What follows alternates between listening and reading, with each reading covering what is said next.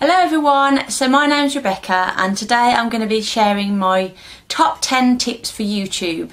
I am no expert by any means, but there are just some things that I've picked up along the way from doing my own YouTube channel that I thought might be helpful for you. Number one, be consistent. Decide how often you want to post videos. It may be that you decide you're going to put videos up on certain days of the week, or you're just going to do a couple of videos per week. Try not to have big gaps in your videos. There's nothing worse than finding somebody's video that you really like and then you go and check out their channel and they've not put a video up for the last 2 or 3 months. You just think maybe they're not doing it anymore and you don't bother subscribing. Try not to have big gaps.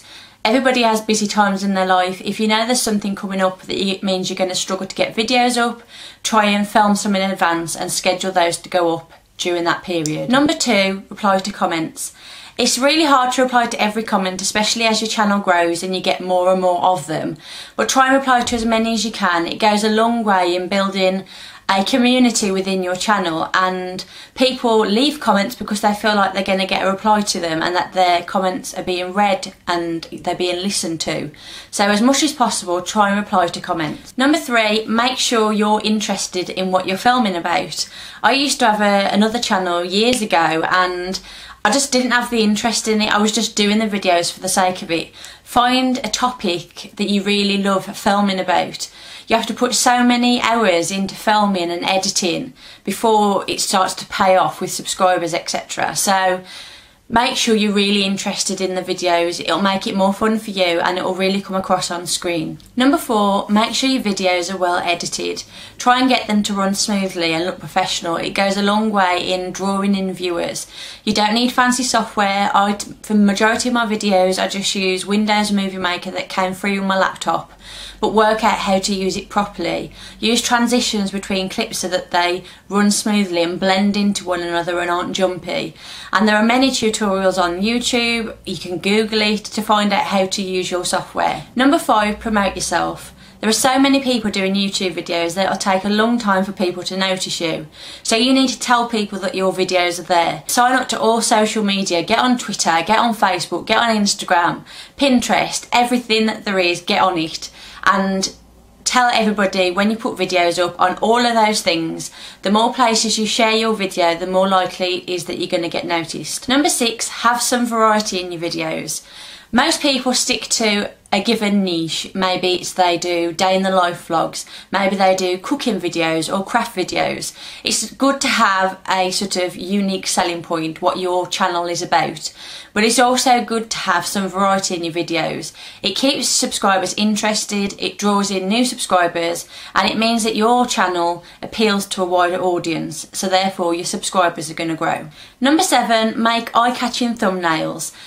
YouTube gives you 3 thumbnail options, and then usually if you put in a weird face at certain given points during your video, and they're never flattering. So either take a photo or take a snapshot from your video and then use something like PicMonkey, which is what I tend to use, and create a thumbnail. The dimensions for YouTube are 1280 by 720 if you want to do a thumbnail that's not got black borders, and try and get some words on there, and then when your video appears at the side of somebody else's video, it's going to stand out from everybody else's. Number 8, be part of the community. There is a community within YouTube and lots of people do videos, and there are lots of linkies about and Facebook groups and things like that, tag videos. Try and get involved, be a part of the community, and then you all get to know each other. You get mentioned in other people's videos, and people who watch that person's videos will come and check your channel out, and that's other ways to get your videos noticed and to bring in more subscribers. Number 9, don't be put off by negativity. I remember the very first time I got a dislike on a video and I was so upset. I spent that whole night analysing what could possibly be wrong with my video that I've got a dislike on it. And you can drive yourself crazy thinking about it. It's not obligatory to give a reason for a dislike, so you'll never work the reason out. So I think the sooner you can turn it into a positive thing and view it as a positive thing, the less it will bother you. I found that as my subscribers were growing and my channel was becoming more popular, I got more dislikes. So see it as a good thing. It just means that your channel's getting more popular and it's being viewed by a wider, bigger audience. And number 10, probably one of the most important tips, is to be yourself.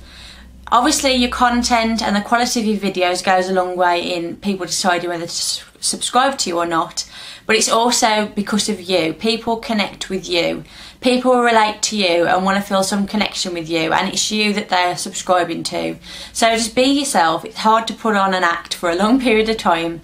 So be yourself, people will warm to you and people will subscribe because of you. So those are my top 10 tips. I hope you found them useful. They've certainly worked for me. So if you haven't already, please subscribe to Tots 100 and feel free to also come and check out my channel, which is Percy and Grace, and subscribe over there too. Thank you all for watching. Bye!